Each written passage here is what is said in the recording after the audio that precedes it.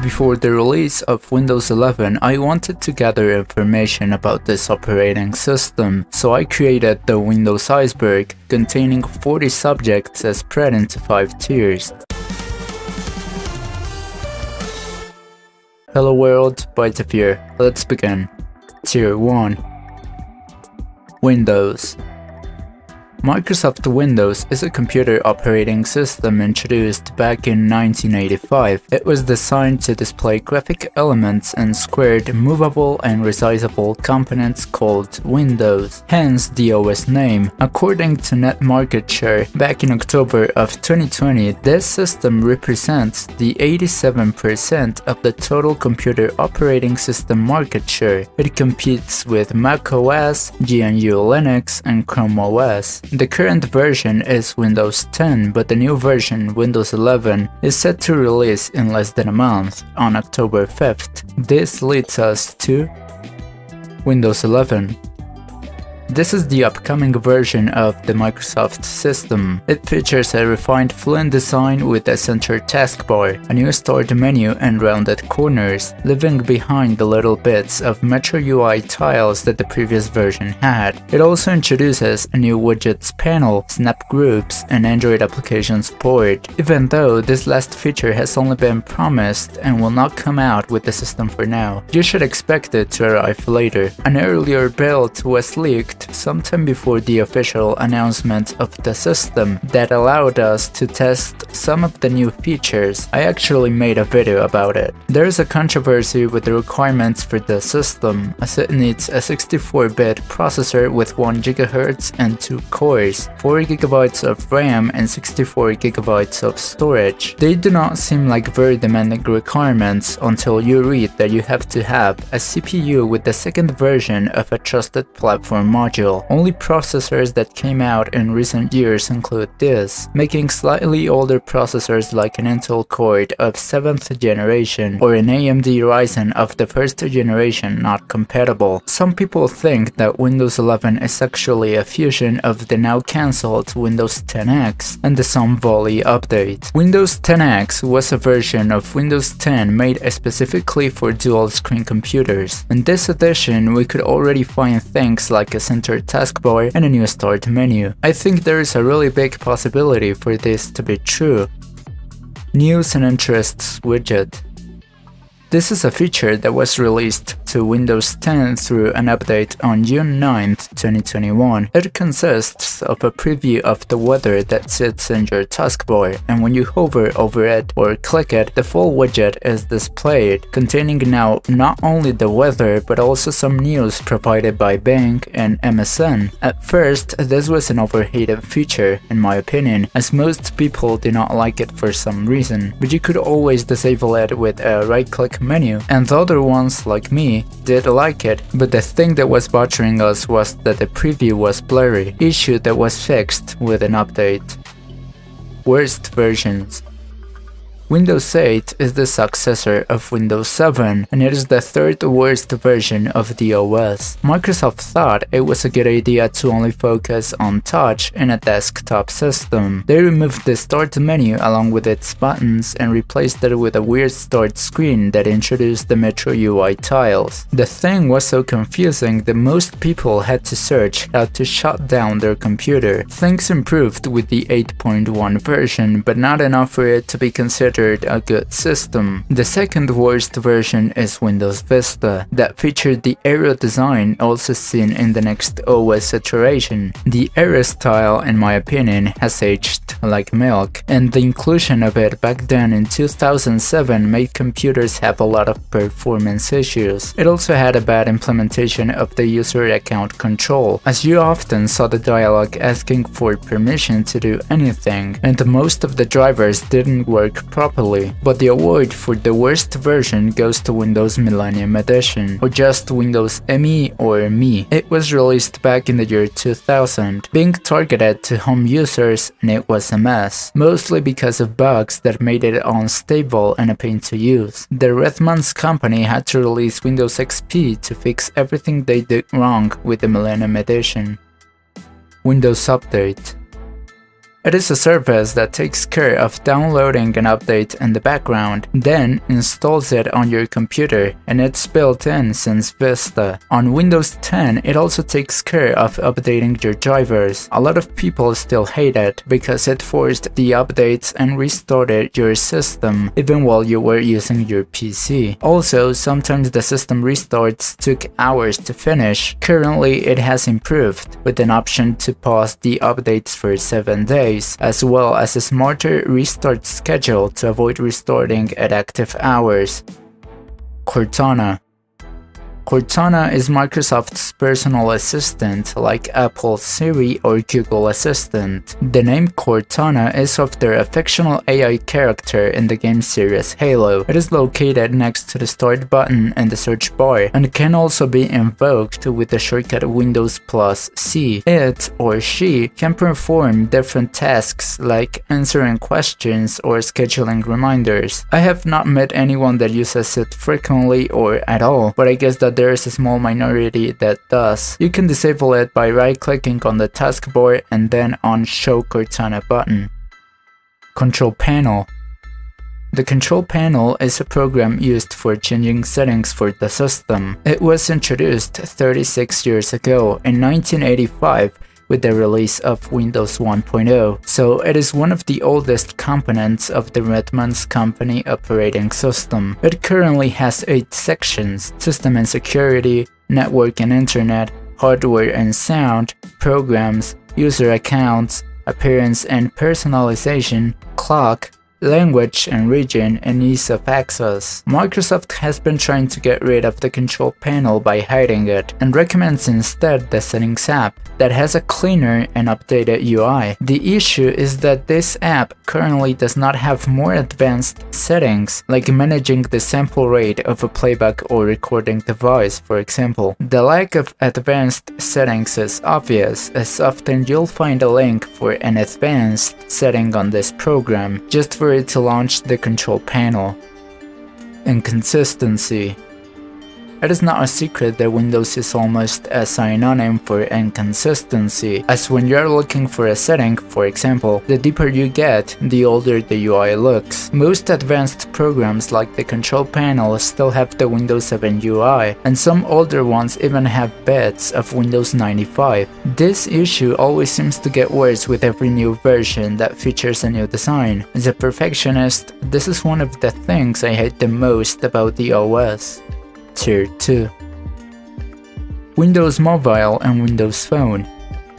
Windows Mobile was Microsoft's first mobile operating system. It came out back in 2000 and it is based on Windows CE, optimized mainly for chunky, ugly mobile devices that required styluses. Remember that the iPhone was not a thing yet. Windows Phone is Windows Mobile's successor, and it came out in 2010. Its purpose was to compete with iOS and Android, featuring a Metro UI with live tiles. It had multiple versions: Windows Phone 7, Windows Phone 8, and Windows Phone 8.1, but it ended up being discontinued in 2017 due to a lack of users, but we're going to talk about that in some minutes.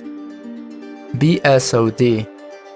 A BSOD, or blue screen of death, is a system error that occurs for different reasons and forces the system to crash and restart. It receives this name because when restarting, a blue screen shows up informing you about the crash. Since Windows 8, a set emoticon face was added to the screen, along with an error code so that you can search more about the reason why your system crashed. System 32.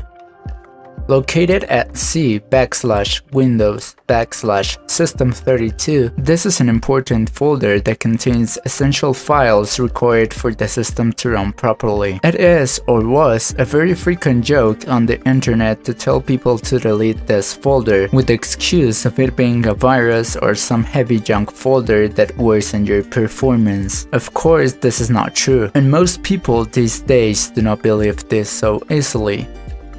Windows Defender. It is the antivirus included with the system. It was initially based on Giant anti-spyware made by a company named Giant, same one that was acquired by Microsoft, releasing Microsoft anti-spyware on December 16 of 2004 for Windows 2000, XP, and Server 2003. Some people disliked the software and tried to disable it. I guess it is to improve performance or to install another antivirus software. In my opinion, this is the best antivirus for desktop, as it is built into the system and is totally free. Command Prompt. Also known as CMD, it is the main command line program. It is used to execute different commands like copying and pasting files, or running programs that do not use a graphic interface. It resembles MS-DOS, the old operating system that Windows was based from, but this is going to be mentioned later. Some other alternatives have appeared over the years like PowerShell, but the most recent one is the Windows Terminal that has a fluent design and tabs. It is expected to be the default command line program for the next version of the system. And no, opening a command prompt instance does not necessarily mean that you're about to hack someone. Windows 9. After Windows 8, the obvious successor was going to be Windows 9, but Microsoft decided to skip this number and go directly with a 10 instead. The reason is that the company wanted to make people forget about the 8 version. It is a psychological trick to make you think that it is very different from its predecessor. If they had named it with the 9, you would think it is a direct continuation of the 8, even though some people consider Windows 8.1 to be the actual Windows 9. Win32.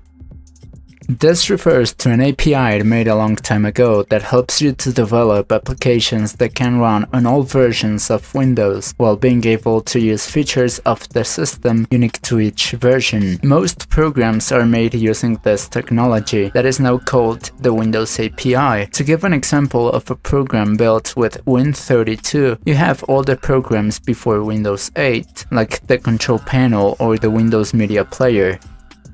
UWP. UWP stands for Universal Windows Platform and is the successor of the Windows API. It was designed for making apps that can be compatible with Windows 10 devices. UWP features fluent design and most apps built with it can be found on the Microsoft Store. It really has not been that popular, and this issue is related with the Windows Phone paradox that we'll talk about later. The Settings app and Groove Music are examples of how a UWP program looks like. Tier 3. Windows Sandbox. This is an application that creates a temporary virtual machine useful for executing files that you are not sure if they are safe. A lot of people do not know this program because it's hidden, as it is available just for Windows 10 Pro, so the home versions will not have it. And even if you have a Pro edition, you have to activate some things to get it to work. To enable the sandbox, do the following steps. First, check if you have virtualization enabled. You can see that with the Task Manager's Performance tab. If you do not have it enabled, reboot your computer to access to the BIOS or UEFI and turn on virtualization. Depending on your hardware, it could have a different name. Turn your computer on and open Turn Windows Features on or off. Check the boxes for Hyper-V and Windows Sandbox. Reboot your computer and now you can access the sandbox. Safe mode.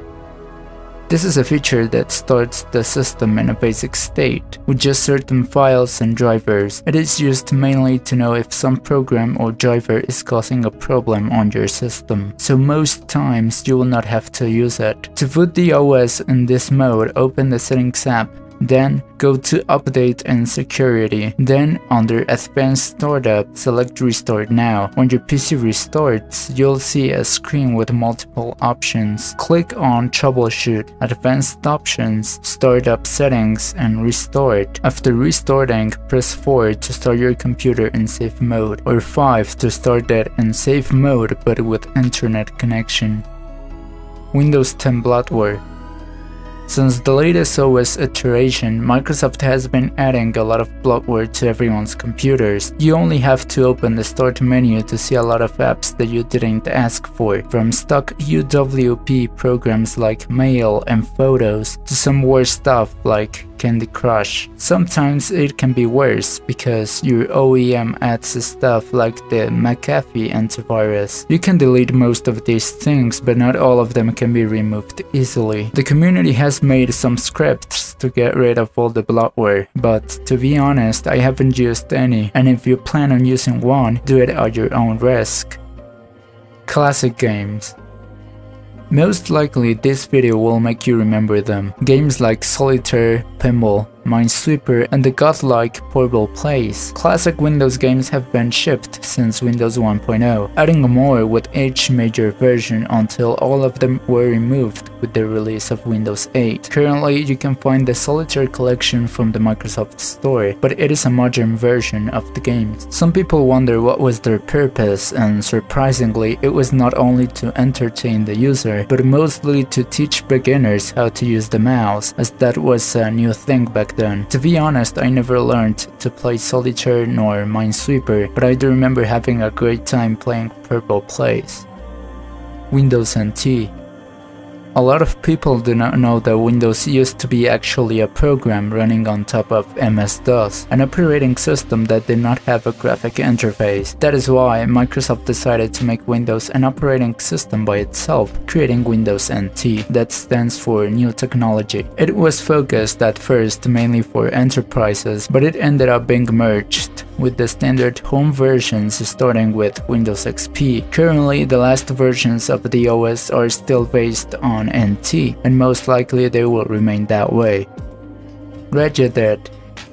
The registry editor, aka Regedit, is an executable file that you can use for creating and editing the registry keys and values. Some people use it to modify visual or technical aspects of the system, disable features that they dislike, or to improve performance a little. I would not recommend you to change anything unless you know what you are doing, because you can break something. God mode.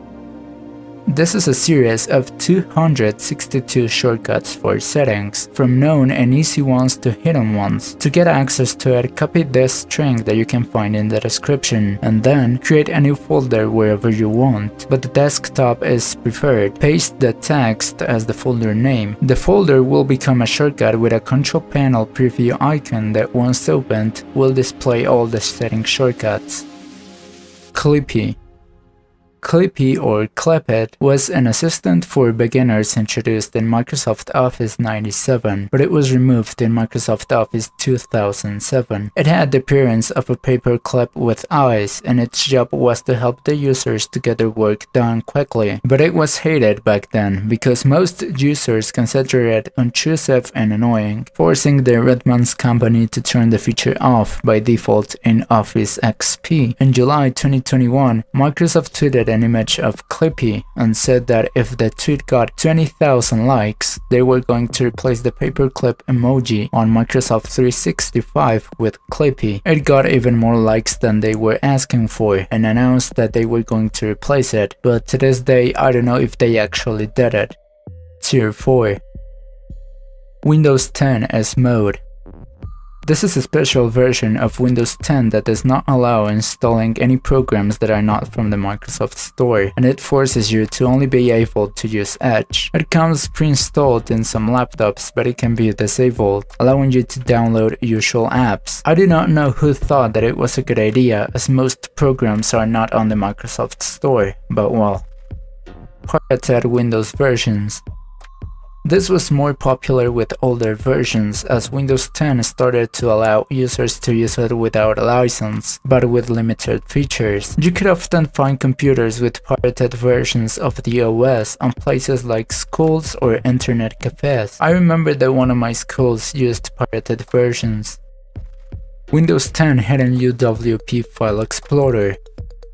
Windows 10 has a hidden file explorer based on UWP with Fluent design. It is mostly an experiment because it is very basic, missing some important features. In summary, to get access to it, you have to create a shortcut with a word string, similar to what you need to do to get the God mode. But I made a video about how to open this explorer step by step, so if you want to know how, click the card that you are seeing right now. Test mode.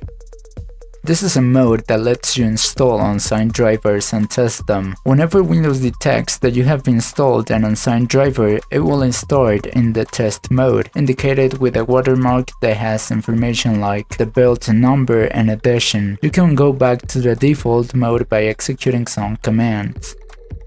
Patch Tuesday. After Windows Update, a patch fixing bugs of the previous update is released on Tuesday, hence the name. It occurs on the second or fourth Tuesday of each month. It is a this tier because most people do not know about this. Modified Windows versions.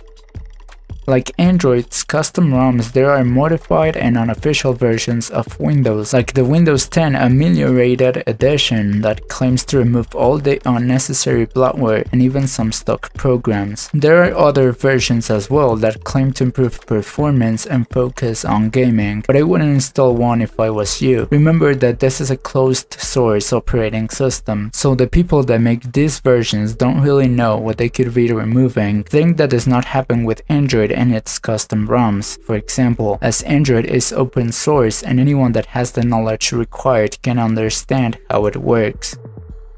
Bill Gates stole the graphical user interface concept.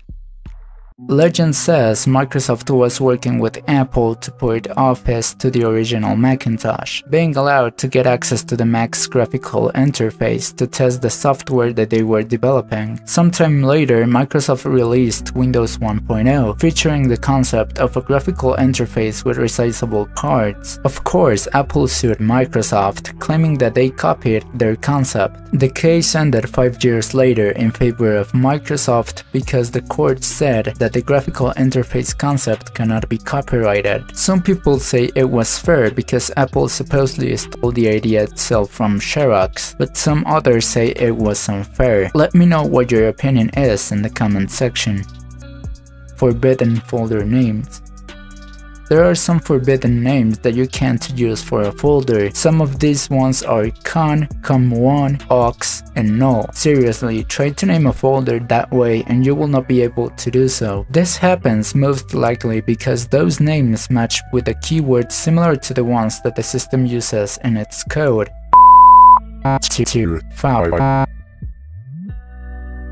Telemetry.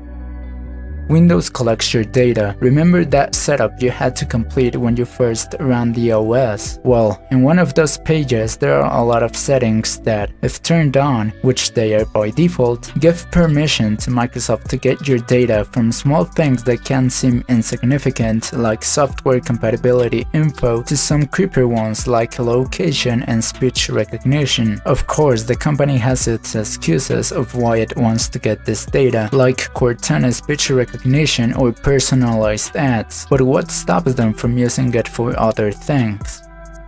Windows Phone and Microsoft Store's paradox.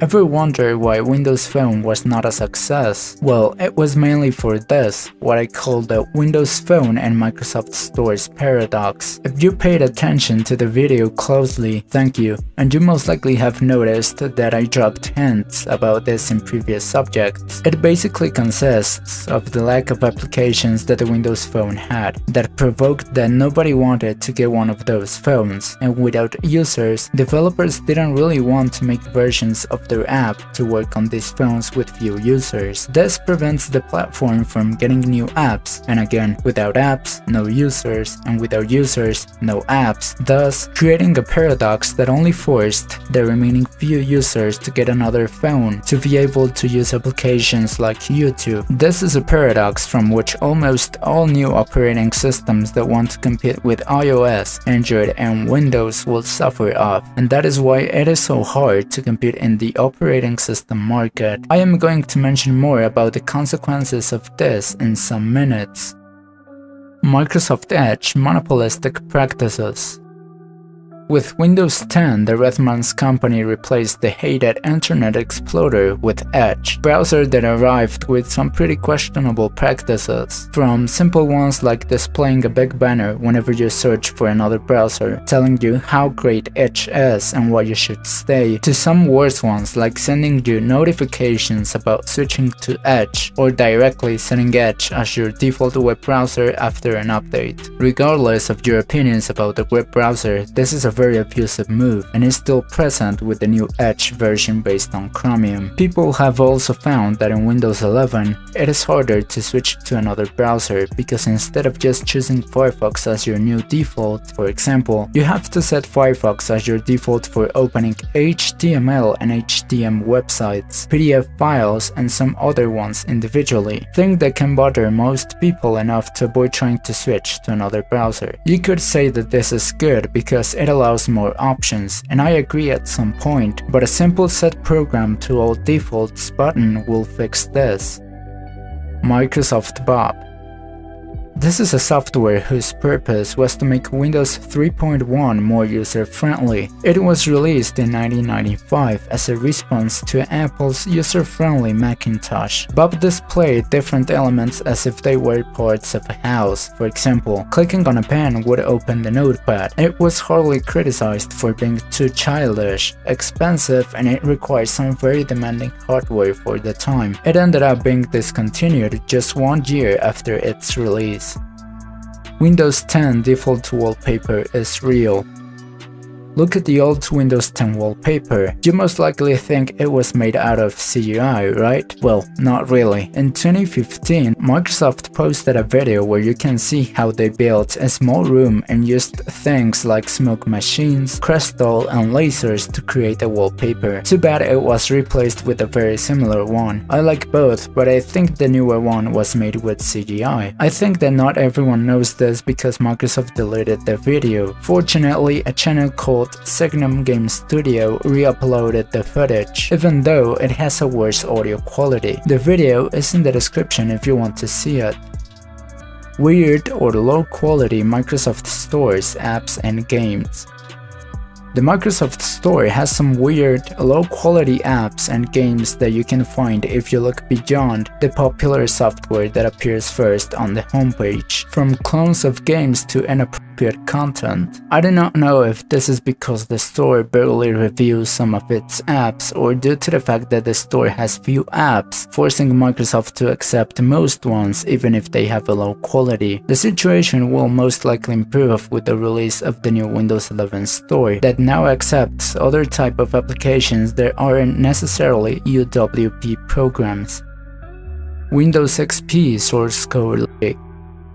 On September 24th, 2020, a comment on 4chan leaked the source code of Windows XP Service Pack 1 and 2003 server. Most of the code was written in the C and C++ programming languages. The code also contained a lot of words like hack and reference to the fact that maybe that line of code was just a temporary fix, as well as some references and some cursing that I cannot read to you because YouTube. Everything sounds funny until you start realizing what this actually means. Remember that we mentioned earlier that Windows still has a lot of its previous versions, so this code could still be used to this day. And now that it is exposed, a lot of computers could be vulnerable to hackers. Maybe not modern ones, but keep in mind that there are a lot of PCs that still run Windows XP. Mostly ones that are for businesses or banks, and they are definitely more vulnerable. Some conspiracies that people made say that the entity that leaked this code could have been Microsoft itself, that knew that if it released the code, it would leave some older computers exposed to an attack, forcing them to update to newer versions that still have support.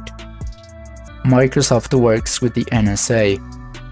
Multiple reports from different sources claim that Microsoft works closely with the United States National Security Agency. A report from CNN on 2013 says that, quote, the NSA allegedly listened in on numerous video calls made via Skype, which Microsoft bought 2 years ago, and Microsoft also worked with the FBI this year to give the NSA easier access to its cloud storage service, SkyDrive, which has more than 250 million users worldwide. What do you think about this? Please let me know with a comment. Just be respectful and remember that maybe there's a chance that some stranger knows everything you do from your computer. Extra. The next topic was not originally planned to appear on the iceberg, but while editing I found about this and thought that it would be a good idea to include it on the video as an extra for the people that stayed all the way until now. Windows XP or Edition.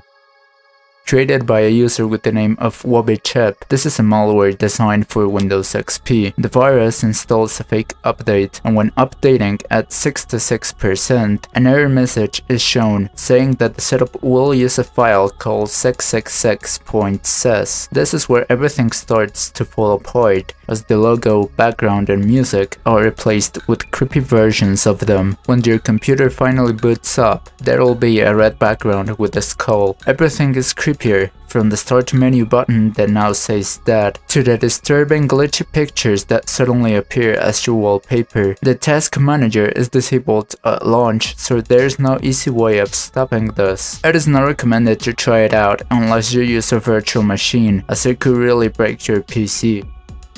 This was all for today. If you made it this far, thank you so much for watching. I appreciate it a lot. If you subscribe, comment it, and I will heart your comment. Goodbye world, see you in the next one.